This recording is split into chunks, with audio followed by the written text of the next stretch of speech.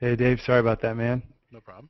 It was a Google plugin crash. I had to migrate over to Firefox. Every time I try to do the Hangout in Chrome, it crashes. I thought today was my lucky day. No.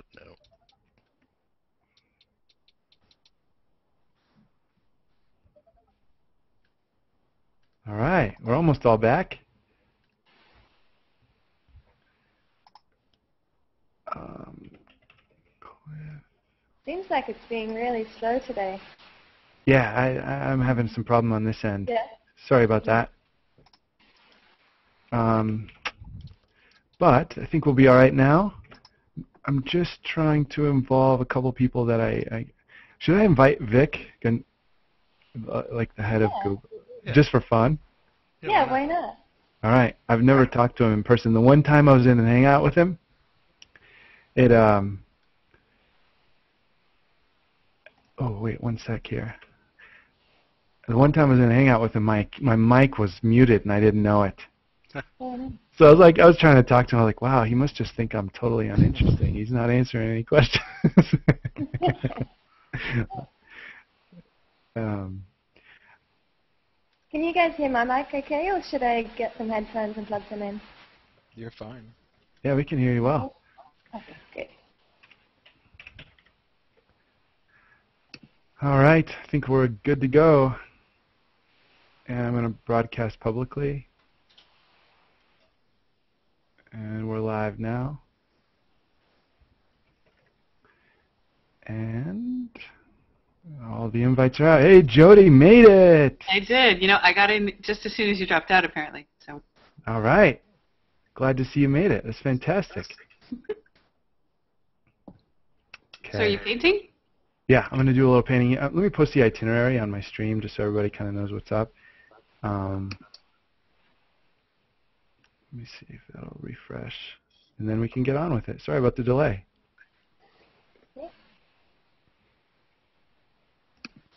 I just messaged Paul. Did you re-invite him to this one? Ooh, no, not yet. I'll do it. Okay, I don't know if he got it, the message, but I just wanted to make sure. Did you see his article in Airbrush Magazine? It was pretty sweet. He posted on his wall about it, and then yeah, he's cool. the man for sure, man. Yeah. Now, do you think people? Okay, there you go. You can see the public hangout finally on my stream.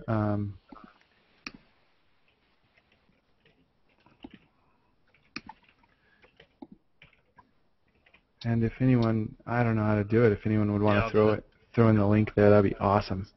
Thanks, Dave.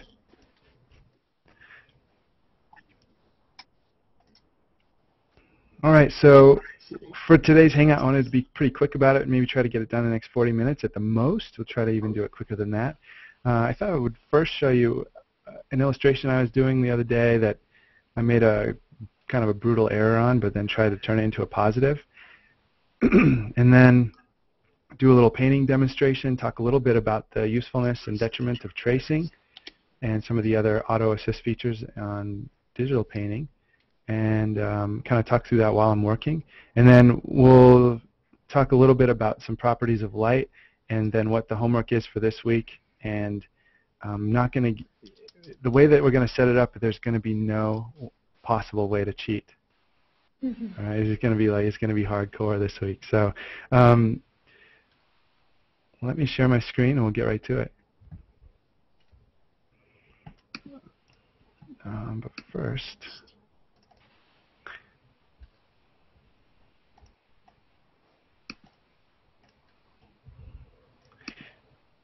all right. So quickly, I wanted to share this first. This is I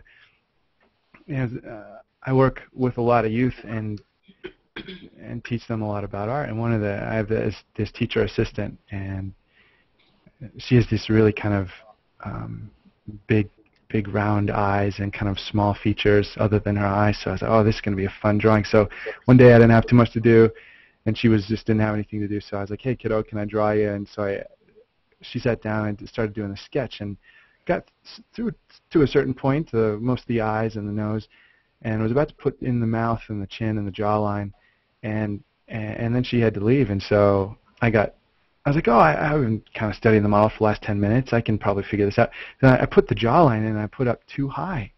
And so what happened was, and you can see my cursor, right? Hmm. So this jawline was too high. And then it left me no room to really develop the mouth where it should be. And what I did was I figured, okay, I screwed up the whole thing, right? This is pen and ink. There's no way back. This is not a digital piece. There's no erasing. There's no Control Z. So what I did was I played off of my mistake, and I exaggerated the roundness of her hair. And what I did was try to make this sweeping globe here. This just very, very round feel. And then, to kind of exaggerate that, I found some images of orange blossoms, and I put some oranges and orange blossoms here to kind of repeat this circular theme. And then I found an image of a really fat little chickadee or some bird, right? And I made this whole composition just of repeated circles. And these little trios, they're almost like quartets in a triangular fashion. I have this series of 4 dots here, but in a triangle fashion. And I have a series of 4 dots here in a triangle shape. And then I did the same sort of triangulation in the leaf structure here, but it's again 4 tufts of leaves, but in a triangular shape.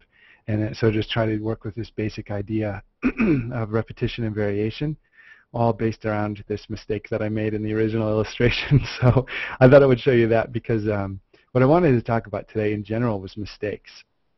And I'm going to get into my Art Rage file and talk a little bit about mistakes, because we had one of the most interesting posts from a student this week to me was a woman with a really good eye for the work. And the thing that for me was tough, though, about what she was doing is she's not really allowing herself to fail. And I think a huge part of being an artist is learning how to confront failure and to have some peace about it, right? She's using a lot of the tracing features, and she's using a lot of the color picking features, even though we had that kind of explicit, hey, don't use that color picker, it's cheating this week, right? But she couldn't get away from it, and because she was getting too frustrated with the failure or the difficulty. And I think there's something very important to be said for finding a lifeline when you're getting to that like rage quit moment, right? So maybe is that a Bobby Joe term right there? I should have invited her. Did you guys see her illustration, by the way, that she did in MS Paint? Yeah. It was ridiculous. All right, I'm going to invite her real quick. She might just add a little spice to this. All right, now she's invited. The thing that I love about art is the risk that it takes. You know, every time you open up a new canvas, it's blank white. And it's just, you have no guidelines, you know, it's completely naked to your mark. And for me, that is joyful, right? This is an unbelievable opportunity.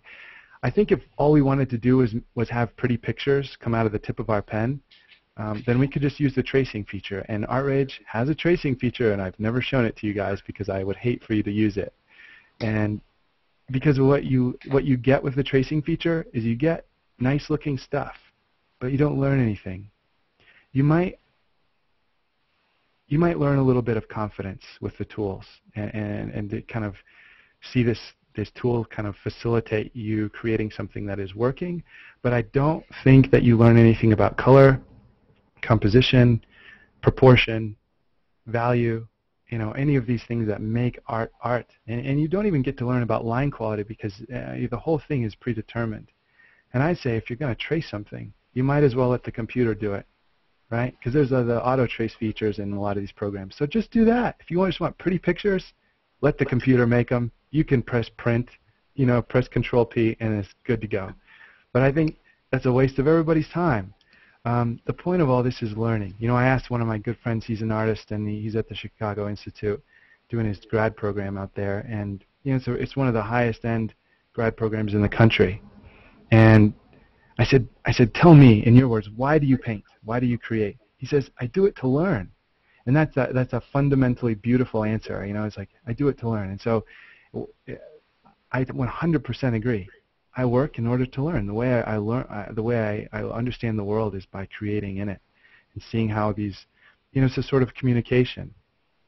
It's sort of like user interface design, for those people that do that kind of thing for a living. When, hold on one second, let me change my tool. When you push a button on user interface design and then the whole screen changes, what's happening is a sort of communication. Is you're creating an input, and it's responding to you, and there's a change that's made, and then you go on forward with another sort of input, another change is made, and so on and so on. That's amazing. That's the sort of communication. In a similar way, that's what we're doing with art, right? We're experimenting with a hypothesis. In a way, it's like science, but it's also this sort of communication with the world. It's us reaching out, saying, here's this idea I have. What do you think about it? And the world reaches back and says, it's a stupid idea. Why don't you go try something else? Or the world reaches back and says, oh, I like that idea. That's kind of beautiful. I haven't thought about that before. And there, that's when it becomes beautiful. I think we have to let ourselves be scientists in a sense and have hypotheses and explore and fail and go back to the drawing board. I think this is the beauty of it. Is there's like last week we were talking about the difference between traditional and digital. Is there's more risk in the traditional because there's no control Z, and we just live with our mistakes. In the digital, there's already so many enabling tools that kind of just take the risk away. So I think we need to just be judicious about how and when and if we use them. Tonight, what I wanted to do is start with this image here, and I am going to use the color picker tool not because I want to make my life easy, but because I want to do it in the interest of time. If I was doing this maybe on my own, I wouldn't use it, but for the sake of speed, I'm going to get going on this. So everything good? You guys can hear me all right? Mm-hmm. Cool. What do y'all think of that, what I was talking about with this whole risk and failure and the auto assist and all of that stuff? I think it's something that we all, as Americans, we all are afraid to fail, and you hit the nail on the head. I mean, our education system teaches us not to fail, and I think we go about it the wrong way because, like you said, failure brings education and experience, and experiences are more valuable than most of the education that we receive. Yeah, I totally agree. I think So what is the color picker? I didn't even know it existed, so you gave me a tool that I didn't know there was. Oh, that's because you're awesome. You weren't even playing with it. I didn't even know there was. It's the middlemost tool on the innermost ring. Oh, okay. See, I don't have any trouble getting the right color, though, usually. I'm pretty good. And that's an amazing skill to develop. I mean, I think being an artist is like you kind of become the master of simple questions, right?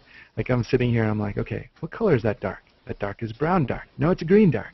Why is it green? And then you start asking yourself this long chain of ridiculously simple questions. Where does that red come from? Why is that reflected light orange? It doesn't make any sense. And then you start asking and asking, and all of a sudden, all those simple questions lead to some profound answers. And that's the beauty of it. But when you just use all the auto assist, yeah, sure, you get a pretty image, but so what? So what? It's sort of like Tim's question. He was talking to Cliff, and he's like, what's the point of super realistic painting of a super realistic photograph? We already have the photograph, right? What are you trying to learn? I think, and that's the ultimate question. What are you trying to learn? And in this picture, what I'm going to try to learn is a simple value study. I want to see if I can make this figurative study work. And I want to see if I can get my lights and darks to pop, and if I can make this sort of unusual composition feel balanced, even though it's got a pretty asymmetrical balancing system in the composition. So first, I'm just going to start like I usually do. I'm just going to knock in the general shapes. I'm going to find the general kind of tilt of the head here, and then I'm going to look at this line I put in for the window frame, then knock out the tilt of the shoulders, knock out the other shoulder. Maybe I have to adjust the size of the head. No big deal. We'll just do that now. Knock in where the other shoulder is. Come down for the chest. And just look at it as a simple shape, kind of like an old briefcase shape there, or like a bowling ball bag. And then the narrow part of the hips is just kind of a cylindrical object.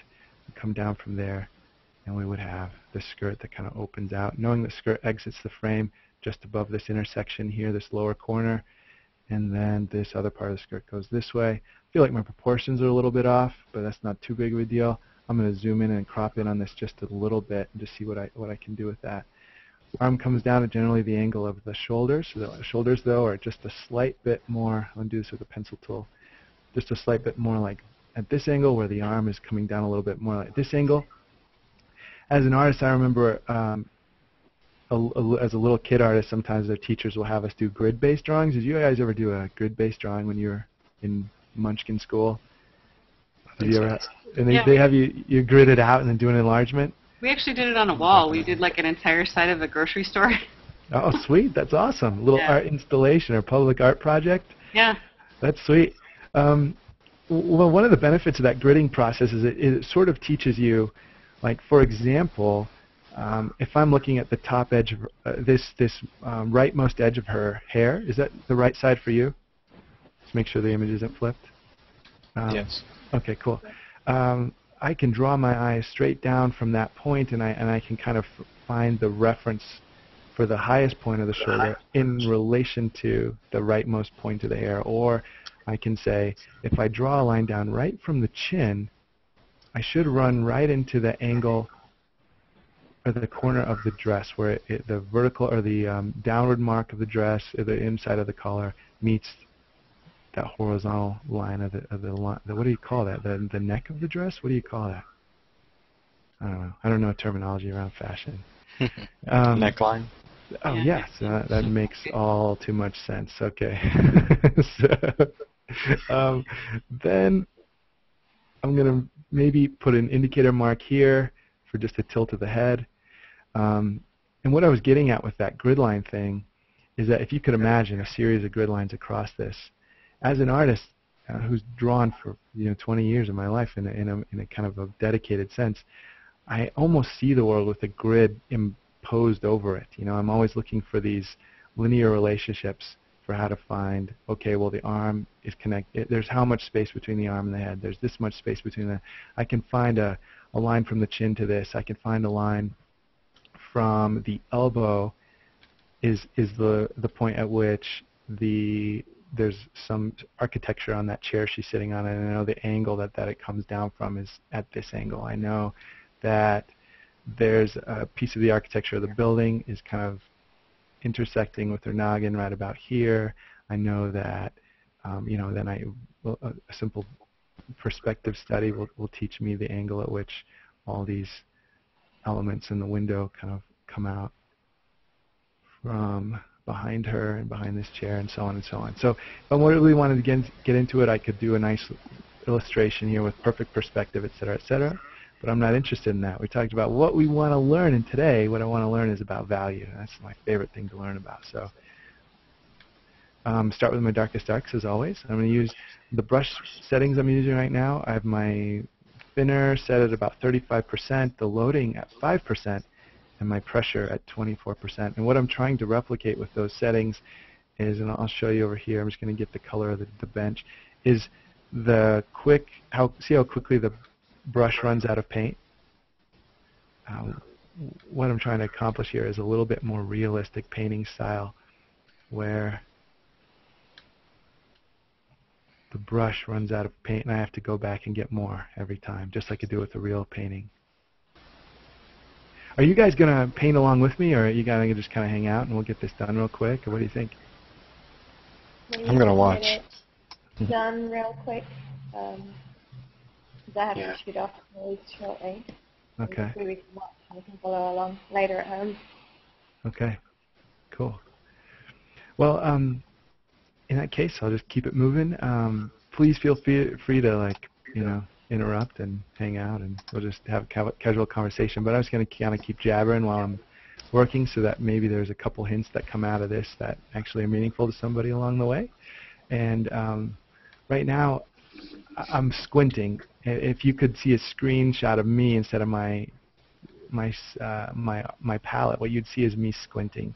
And what I'm really looking for is to reduce the detail at this point and just see the shapes of light and dark. And I always talk about this in terms of in youth terms. I just love using the simplest examples.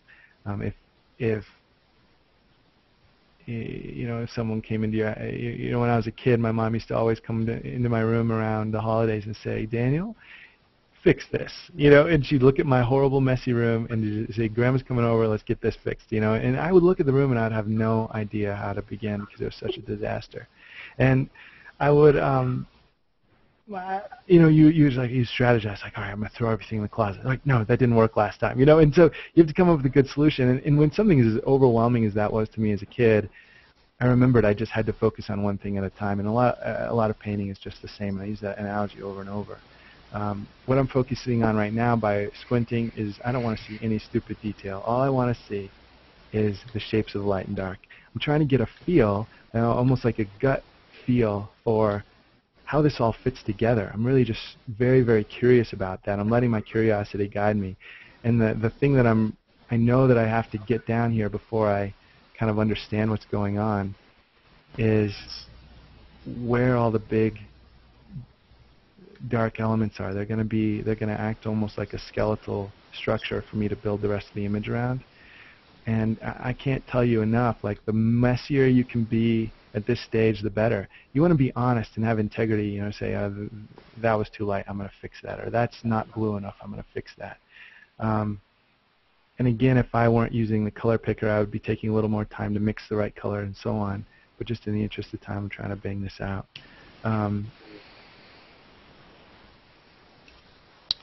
really like some of the things. I'm sorry, go ahead. Oh, go. No, you go ahead. You go ahead. I was just going to say I really like some of the attention you're paying. This whole Hangout is full of a lot of information, so absolutely I'll be going back later on to go back over this, as Laney was saying. You were asking before about, you know, what we think about, you know, making mistakes and these kinds of things. And I think it's crucial for the learning process. Somebody told me in a completely different or unrelated field, a very simple statement that has meant the world, and it just, a lot of the things that you're talking about seem to fit right in with it, which is just the idea of let success be your proof.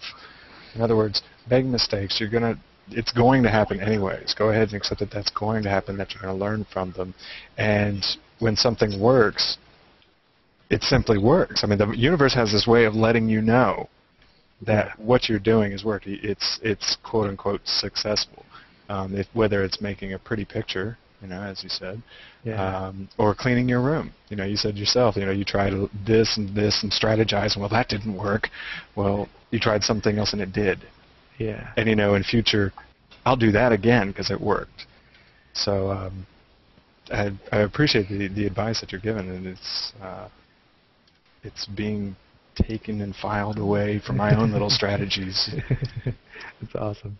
That's awesome. I mean, that's what I love about art is it's so much experimentation, and there's such beautiful vulnerability in it. You know, because there isn't a right answer. You know, I think there are some very, very healthy processes, but there isn't like, oh, that's the right answer. You know what I mean? There's a little bit more room for envisioning, interpretation, experimentation, and another thing I love about it, the thing that just keeps me in constant pursuit, is that you never paint the master work. It's always, you know, kind of the beauty that you see in the world is elusive. You know, it's like you can't capture it. You have to catch it fresh every day, and that's why you just keep going back to the canvas and find more reason to paint, is because where you caught the beauty yesterday, it doesn't exist anymore. You see it in a new place. You know, and so. It is a lifelong pursuit. You know that Michelangelo. Oh no, I'm not going to talk about that. Yeah, I'll save that for next time. I want to talk about that next time. But I work sometimes with, like I said, with youth, and a lot of times they struggle with boredom. You know, and I say, guys, I haven't been bored since I can remember. And they say, no way. You know, I was. And we get into this fun discussion. And I said, no, seriously. I remember almost being bored in math class in high school, but then I picked up my sketchbook, and I would use that hour and a half to doodle, you know, because, you know, the teacher she would start out with, like, you know, here's the first, outside, inside, last, or whatever for, you know, you're doing factorials or something. I haven't taken math since I was like 16, but but I remember, you learn it in the first 5 minutes of class, and then the teacher would spend the latter 45 minutes of the class, the last hour of the class, trying to teach to the mouth-breathing kid in the back, who couldn't give a crap what was going on, and the rest of us sitting there with about to poke our eyes out with our pencils. And it was art that saved me in school, and it's art that saved me in life, because with art, you never are bored. There's always something to look at, whether it's like just a simple exploration of value, or you're interested in the patterning of some pattern relationship between some architectural element and some organic element, or whatever it is, the mind is always alert when engaged in art. And I think the fundamental premise of it all is that the more I work, the more sensitive I become, the more alert my senses are, which is really a beautiful thing, because then life gets more and more and more enriched the more and more and more we work.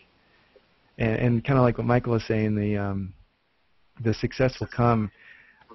I've never even thought that far ahead. Like, sometimes I just think it almost doesn't matter if it comes, it would be awesome if it does, but it's like secondary. Yeah, the act itself is what makes it all worthwhile. And it's sort of like, I had a friend of mine say, we used to believe that if we did what we loved, the money would follow. Now we believe that if we do what we love, the rest doesn't matter, Or he said, if we do what we love, the money doesn't matter. And I think maybe that's a bit optimistic, but I think there's a truth to it.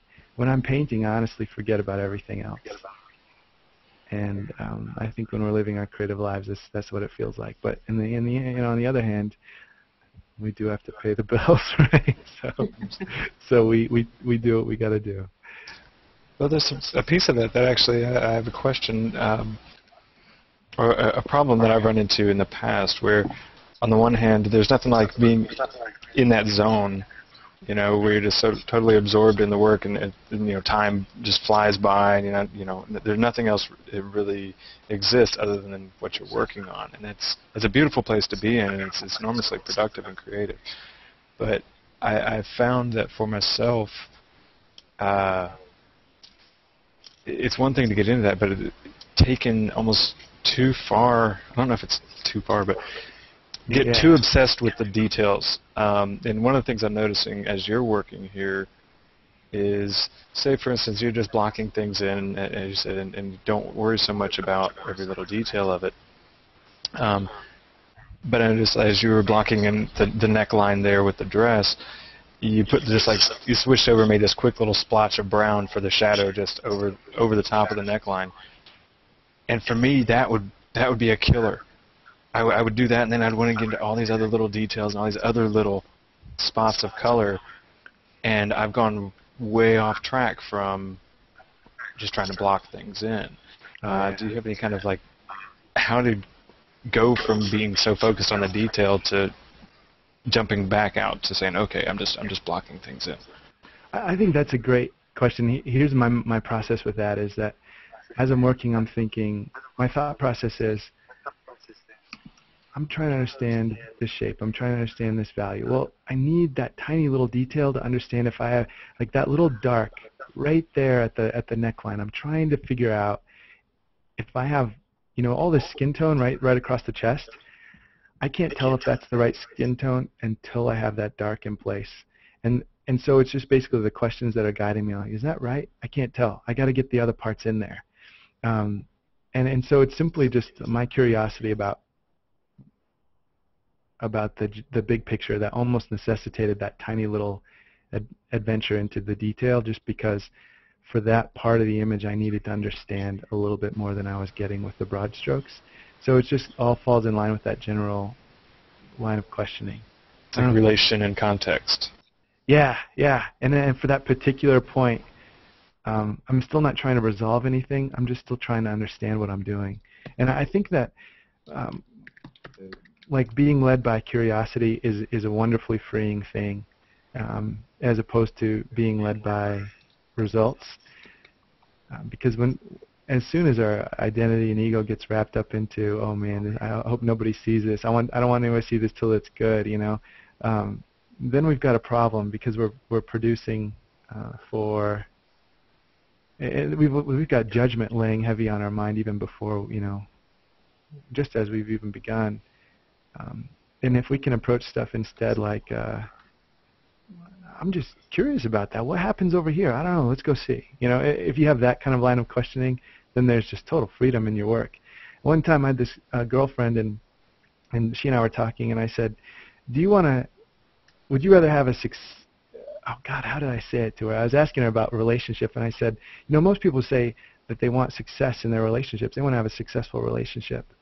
But what's the difference between saying I want to have a successful relationship and I just want to learn to understand my partner? And there's like one obviously very process-oriented, and the other one's very like goal-oriented. But you know, you say, well, what's wrong with wanting a successful relationship? That's a good thing, right? But the actions that flow from that desire for success are, well, I have this picture of what success looks like in my mind, and we need to attain this sort of intimacy, and if we don't have that sort of intimacy, then we're not succeeding, and all of a sudden I feel like a failure, and da-da-da. But the line of questioning that falls from, I just want to learn to know my partner or my lover or whatever, right? The ideas that flow from that are a totally different line of questions, and ultimately lead you to the desired goal. So, you know, at least lead to your partner's happiness. I don't know. Does that make sense? Or is that too esoteric? Or? No, it's fine. It's fine. But yeah, I think relationships are probably the best analogy for how artwork happens, because all of art is relationships. You know, it's just this. Right now I'm studying value relationships. Later I'll be studying textual relationships and maybe spatial relationships. But it's all about how one thing impacts another. When you're doing a painting in a traditional fashion, you have this kind of saturation in that line of, or in that series of relationship-driven questions. When you can't use the color picker, you're trying to say, well, wow, that value really pops. Why does it pop? It doesn't look like it's that contrasty. And then you start to get into it, and all of a sudden you realize it's not that it's this particular part of the painting that's contrasty. It's that part of the painting in relation to this other part of the painting. And then all of a sudden it comes to life, and you say, oh, and I get it. And then you resolve it, and it's very beautiful. It's fun, you know. So I think that's why I always end up talking about relationships when I'm talking about art. But and in this digital stuff, it's sort of decontextualized a little bit, because you're just like, oh, I don't need to really worry. I'll just use the color picker and grab the color. You know? There's not as much need for study and curiosity, but it's still there, you know. And I think that that's why I've been advocating that sort of moving away from some of these auto assist tools just for the learning phase. I know you said something about wanting to discuss tracing and those sorts of things in this. Yeah, and tracing is probably the worst offender as far as just taking the opportunity to learn away from the artist. It's just, like I say, that's the most gross example of being product oriented. And you know, like I say, there's something to be said for, you know, having a beautiful product, and we've got to we really sometimes got to have that. And there's nothing more satisfying as putting that last mark on the canvas, and it's just this stunning thing, and we're just so excited, you know. But I think it's how we get there that's the most important part. And I think, you know, maybe use the trace tool once and just feel happy, like that you can know digital painting can be a successful venture. But after that, you know, put it away and never use it unless you get like a call from some publisher that says, hey, I need this illustration in 10 minutes. And then you're like, all right, I'm using the trace tool. But other than that, I wouldn't touch the thing. Right now I'm going to get into some detail and just get my tiny brush. And I just want to sort of see if I can get a feel for what the eyes would look like here. I'm going to zoom out. And it looks cheeseball-y, you know, it looks kind of stupid, but it's like, yeah, it's all right, we'll fix it later.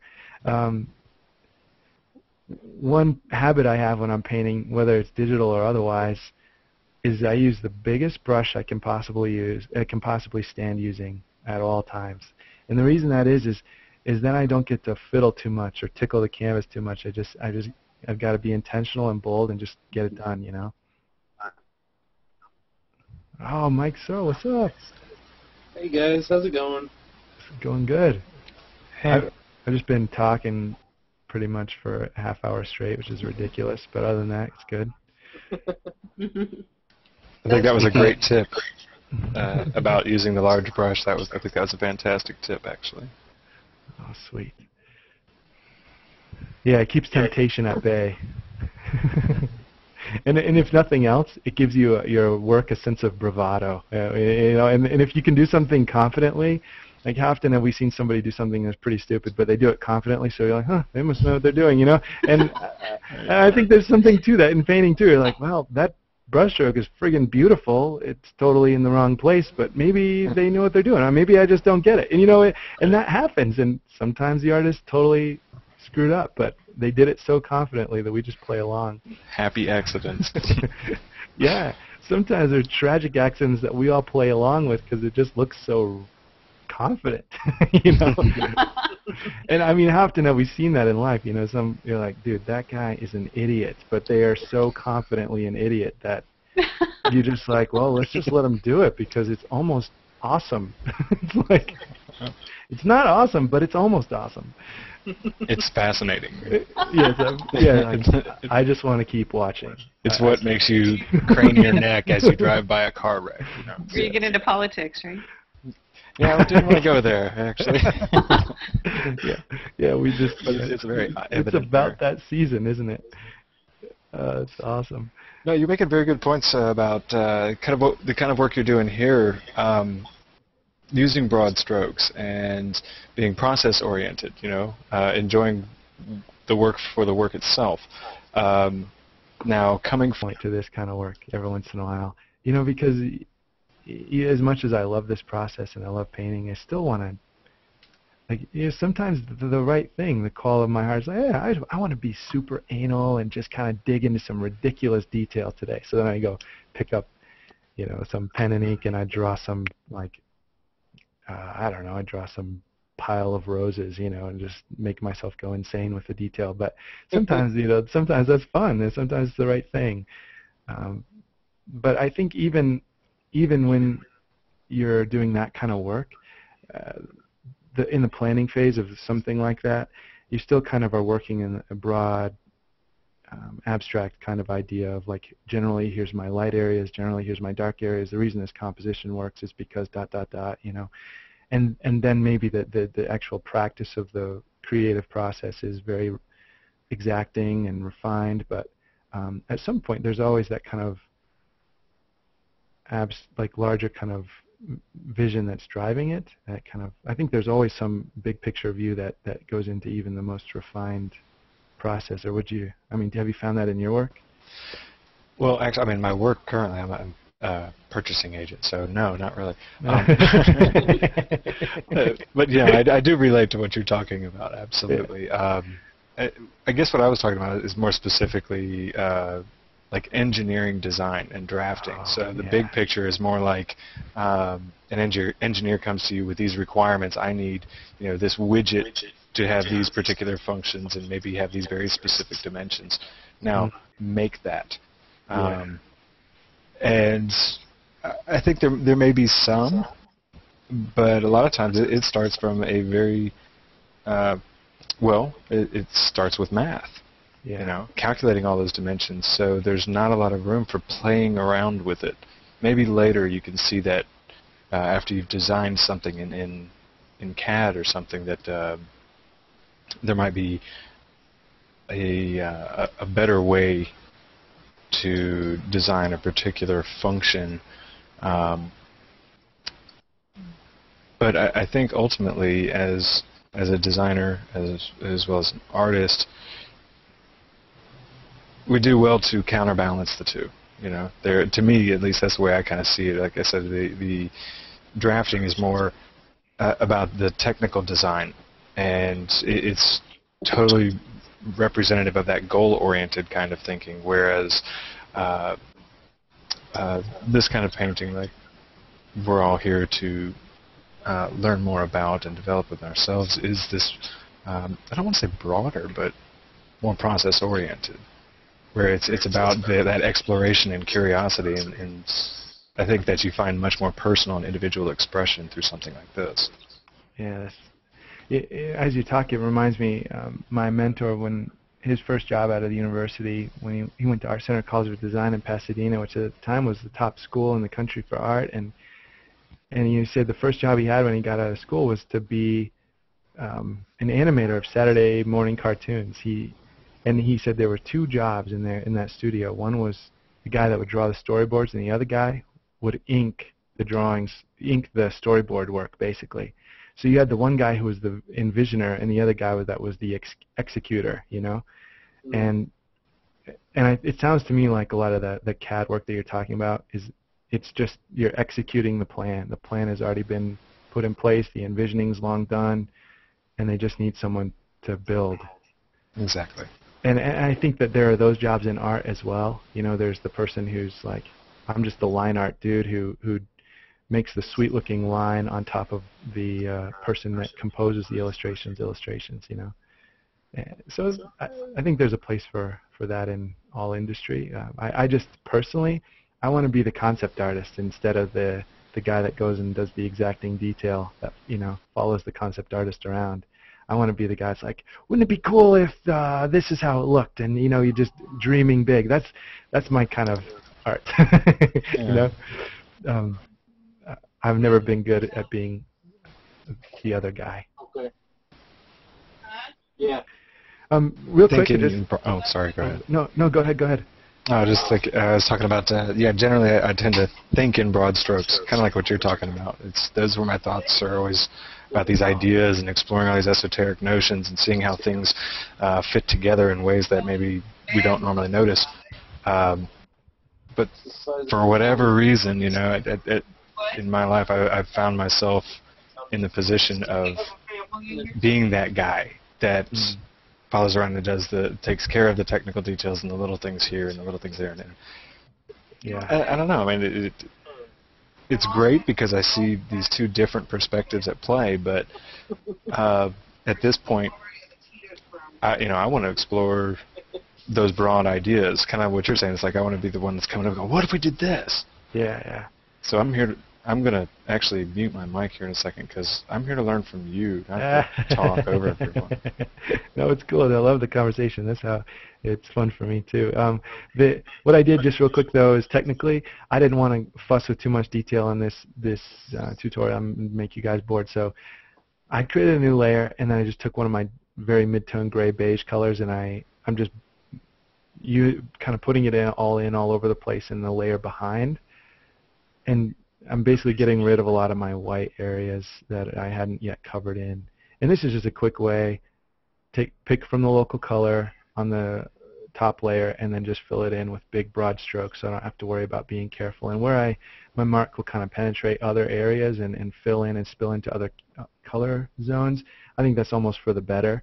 I almost like a little bit of like, see, I'm just taking some of that, it's like Adobe red color, and I just kind of knocked it into that shadow, and that puts a little bit of light into that shadow, makes that shadow feel like it's a little bit more permeable, and it's got a little bit of light bouncing around in it. I'm going to also put a little bit of light in this area, that red color.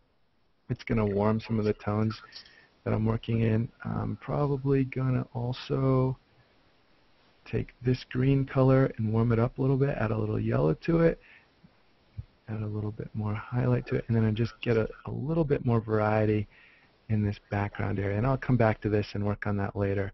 But for now, I think it's giving me a good general sense of what's going on. The other thing I just feel like isn't quite working is this value over here doesn't feel dark enough behind the girl, so I'm going to get a little darker than I have and try to capture a little bit deeper value. And then I want to use the palette knife tool and just sort of knock that in a little bit too big there and just kind of see what works. I think for now, what I would say right now, the drawing is at the stage that I can actually start painting. Because what I've done is I've basically established all the value and color relationships and proportional relationships, And now it's time to actually begin painting, and that is refining my edge quality, making soft, hard, and lost edges, refining my tones, my values, and making sure that the darks are dark enough, the lights are light enough, and the pop, it has enough pop and contrast where those lights and darks meet. And then also dealing with texture and proportion, and like her face is all kind of, it looks like a cartoon, you know, right now. And I really want to make it look good, and I want to make it look beautiful, and I want to have the soft light pooling down around the mask and around the forehead and the nose and in the eye sockets, and that I really want to get right. But I want to do it in such a way that it doesn't become like fine portraiture. It remains a drawing of the light more than it is a drawing that is this girl at this particular moment in time. Because I think in finishing this piece, I could make it a portrait drawing, and then all you would look at is her face. You know, you'd say, oh, I just want to look at the face. But I don't want people to just look at her face. I want them to look at the total, the complexity of the light, all the texture and pattern of the glass block behind her, and the wood in the foreground, and then her dress. I want them to see all of that, and I want them to see it all at once, and I want them to read it as this very kind of impressionistic scene of light on figure, light in space, light in bouncing all around a scene, as opposed to here's a portrait of a girl wearing a mask. And so my intention, the question that's guiding me, is how do I communicate this feeling of light? And yeah, I want to refine the face a little bit, but I don't want to tighten it up so much that it becomes portraiture. So I'm becoming redundant, but that's kind of the idea here. And I'll probably stop right now because we're pretty close to our hour mark or 45-minute mark. But what I'll do is either finish this in a recorded session and put it up on YouTube, or I'll do it in the next Hangout that we do together. But for now, I would call this step one of the painting, you know, generally the first chapter, and then chapter 2 is that whole refinement and making that quality of light come to life and getting the proportion right and really making it pop. Some of the things that I do in that next session, just as a preview, is there's all these wonderful little highlights that have all kinds of gradation and shift. It's a very modeled surface across the arm. And let me point to that. I'll just make circles so you can see it in the Hangout. Like, let me see. There's all this complexity going on with the way that the light is traveling across the arm. And here, there's all kinds of wonderful texture happening here that I'd want to play with. There's also sort of proportional issues that I want to resolve here. I obviously want to paint the hand. And then I would like to play with the textures that are happening right there and all along the glass block. And I probably want to accentuate a little bit more than I have even the red that's here, and use it as a unifying color there, there, there, and even a little bit in this part of the bench. And then obviously in the flower on the top of her head. So that's some color stuff I'm going to pick up for a little repetition. And then some texture stuff on the dress, some value stuff overall, proportion stuff on the face, and then probably call it good. So that would be our session for today. And what I wanted to do is, like, if anyone else wants to hang out, I'm just getting started, man. I had a long day. I finally got home ready to paint. So if anyone wants to hang out, not necessarily like watch me paint or anything, but just have a hangout and just goof around, I'll just make another hangout after this. I won't put it on there, and we can just kind of talk shop. But thank you all for coming. You guys are the best. Your homework this week, are you ready for this? I haven't even finished last week's. Yeah, this one's the one. I haven't finished the last one. I just started the pair. You guys are the best.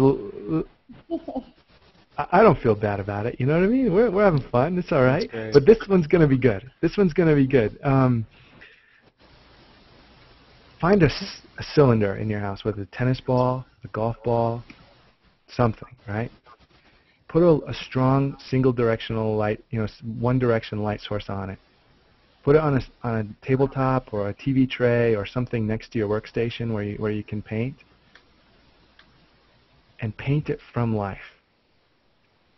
Paint that ball, that cylinder, whatever that sphere, whatever kind of spherical object you can find, and paint it with one light source on it. And when you do it, look for lights, darks, midtones, but really especially look for the reflected light that's bouncing back up into that sphere, into that shadow. And you're going to find that the darkest dark in your illustration is going to be almost where the highlight meets the shadow. and you'll find that there's a lighter part of the shadow behind that shadow in the back, and that's going to be where the reflected light is.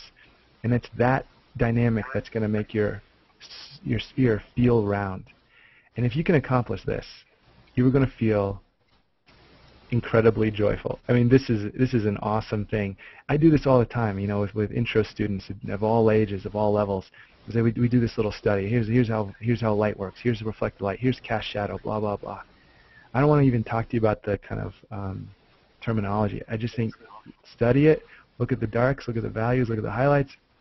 Squint down and look for that reflected light, and draw what you see. Now that you're comfortable enough with the tool because you've all done your homework, now you're ready for the big stuff. And I think this will be the most telling assignment of all. And like Scott was talking about last week, when we as photographers, or we as designers, or we as painters, or we as just people learn to look more closely at the world around us, it makes us better at whatever we do. And this is going to be one of those things that it's a stupid little cylinder. I love stupid little projects because there's no excuse, right? You can't hide and say, oh, it was just really complicated. The flower petals, they're too complicated. I can't draw. No, it's a stupid cylinder, right? We know what this looks like. So you have this dumb little assignment. But it's not about the dumb little object. It's about the complex and beautiful properties of light that make it feel round. And if you can make this stupid little sphere feel round, then we can graduate on to painting the cool stuff. You know, like making this young woman in the illustration I'm working on right now, making her face feel round, or making her leg feel voluminous, or making, you know, et cetera, et cetera. You see where we're going with this. So the fun stuff follows from the stupid stuff. And the final quote from the day is, what is it from, what does Einstein say? Is that I want to do great and wonderful things, but before I do them, I must learn to love the little things like they were great and wonderful. It's like my favorite quote of all.